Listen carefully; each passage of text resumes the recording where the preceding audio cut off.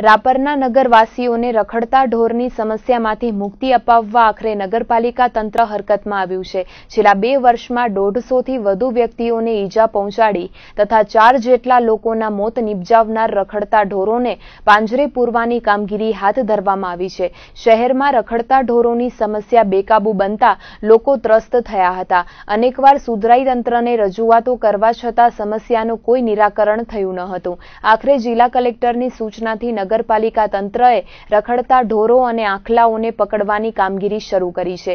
છેલ્લા 2 દિવસમાં 300થી વધુ રખડતા ઢોરોને પાંજરે પૂરવામાં આવ્યા હતા। રાપર સુધરાઈના મુખ્ય અધિકારીએ જણાવ્યું હતું કે શહેરના વિવિધ વિસ્તારોમાં માલિકીના અને વિવિધ સંસ્થાઓના ઢોરો અને આખલાઓ બેફામ આતંક મચાવી રહ્યા હતા। જિલ્લા કલેક્ટરની સૂચનાથી રખડતા ઢોરોને પકડવાની ઝુંબેશ શરૂ કરવામાં આવી છે, જે આગામી દિવસોમાં પણ અવિરત ચાલુ રહેશે। આ ઉપરાંત જિલ્લા વહીવટી તંત્રને જાહેરનામા અનુસાર શહેરના જાહેર માર્ગ અને વિવિધ વિસ્તારોમાં ઘાસચારો વેચતા વેપારીઓને પણ ઢોરોને જાહેરમાં ઘાસચારો નાખવાની મનાઈ કરી દેવાઈ છે।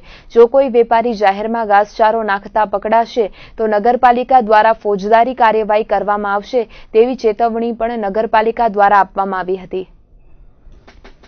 આવા લોકોને મૌખિક અત્યારે ચીમકી આપી અને બંધ કરાવેલા છે, તેમ છતાં પણ જો આવી રીતે અમારા રૂબરૂ માણસો છે એને અટકાવેલા છે અને બંધ પણ કરાવેલા છે, પણ તેમ છતાં પણ જો એમની આ પ્રવૃત્તિ ચાલુ રહેશે